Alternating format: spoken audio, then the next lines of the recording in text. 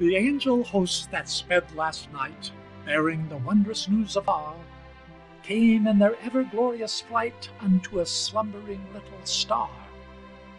"Awake and sing, O star," they cried, "awake and glorify the morn. Herald the tidings far and wide, he that shall lead his flock is born." The little star awoke and sung as only stars in rapture may, and presently, where church bells hung, the joyous tidings found their way. "Awake, O bells, 'tis Christmas morn! Awake, and let thy music tell to all mankind that now is born what shepherd loves his lambkins well."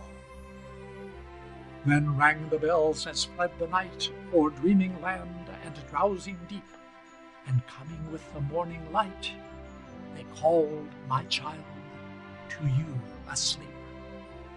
Sweetly and tenderly they spoke, and lingering round your little bed, their music pleaded till you woke, and this is what their music said: "Awake and sing, 'tis Christmas morn, whereon all earth salutes her King. In Bethlehem is the shepherd born. Awake, O little lamb, and sing." So, dear my child, kneel at my feet, and with those voices from above, share thou this holy time with me, the universal hymn of love. Christmas Morning by Eugene Field.